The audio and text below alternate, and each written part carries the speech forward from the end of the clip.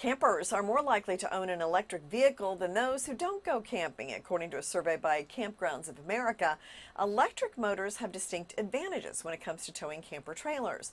They can pull strongly at lower high speeds without straining or needing to shift gears. Also, KOA is working to install more EV chargers at its campsites. Well, the Sustainable Green Team is one company working on a greener planet.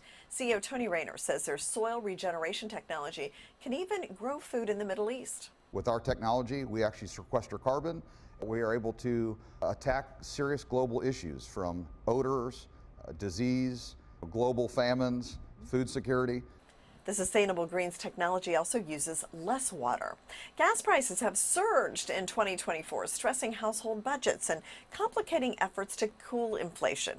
Since the beginning of the year, the average national price for a gallon of unleaded regular gas has jumped nearly 14%, increasing of more than 40 cents per gallon, according to AAA.